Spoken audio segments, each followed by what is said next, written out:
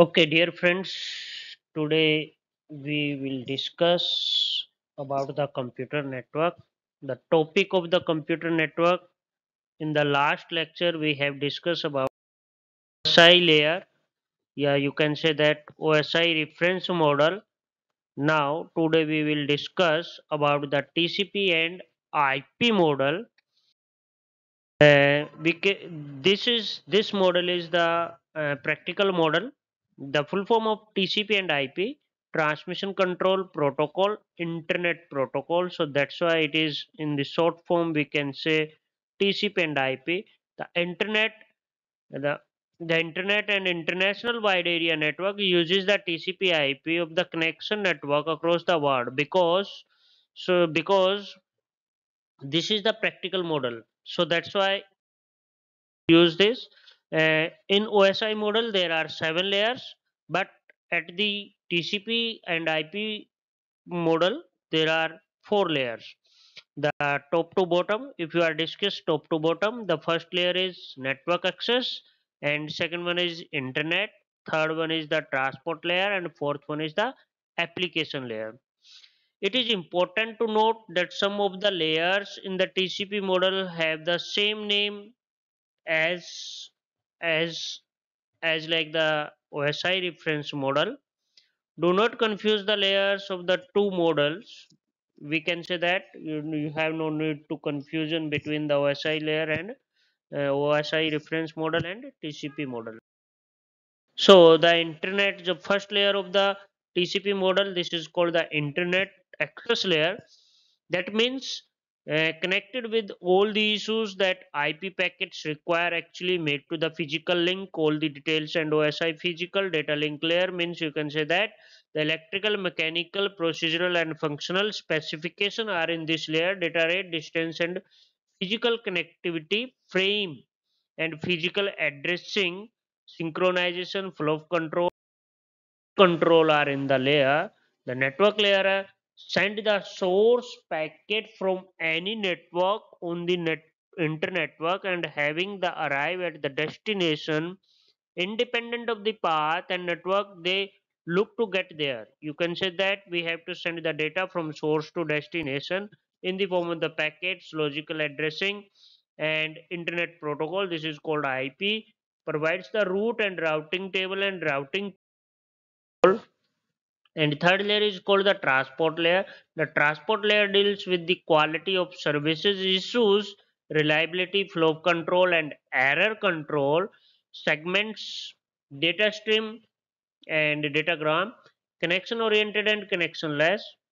So, transmission control protocol TCP and user datagram UDP means UDP is the connectionless and transmission is the uh, transmission control protocol is the connection oriented, which provides the end to end flow control between the source and destination. Action is there. TCP reference model counts the 3 layers, allow end to end communication and transmission control protocol as well as UDP, user data protocol.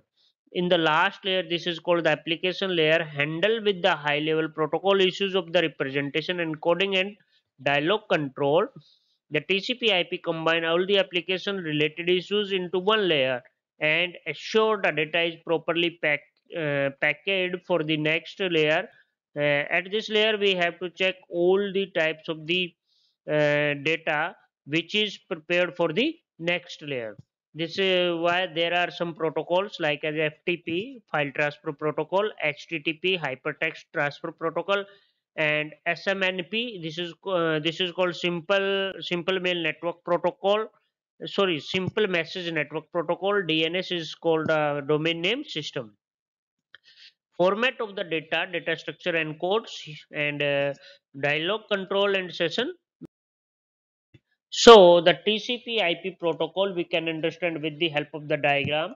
The first layer, this is called the internet layer. There is internet and your LAN. This is called local area network, and many LANs and WANs, local area networks as well as your wide area network. At the second stage work with the IP. This is called Internet Protocol, and at the third layer, this is called the transport layer. At the transport layer, we are using two protocol. One is the TCP Transmission Control Protocol, and UDP User Datagram Protocol.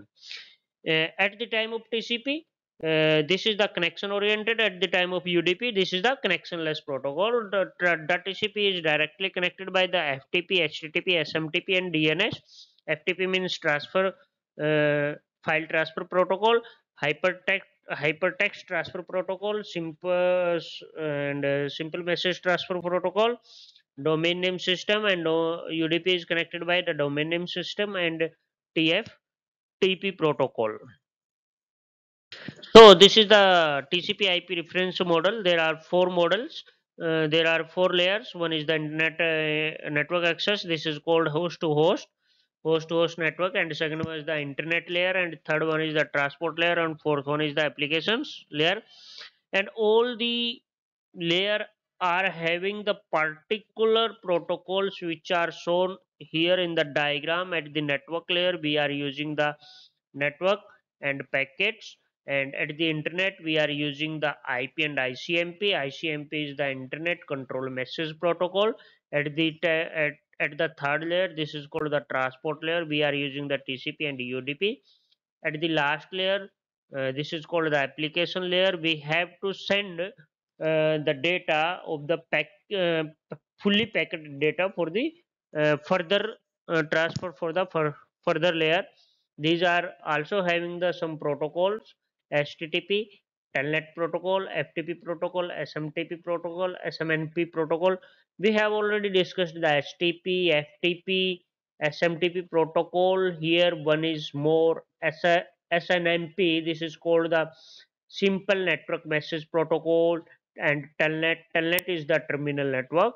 So this is all over about the TCP reference model. Here we can also find out the this we have find out the difference between OSI model and the TCP model. The main difference is in the TCP model, this is having the four layer. At the OSI reference model having the seven layer, and second one is the major difference. TCP IP reference model is the practical model, and OSI model is the theoretical model. Okay, thanks. Nice to meet you in the further next lecture. Uh, in the last, you have share the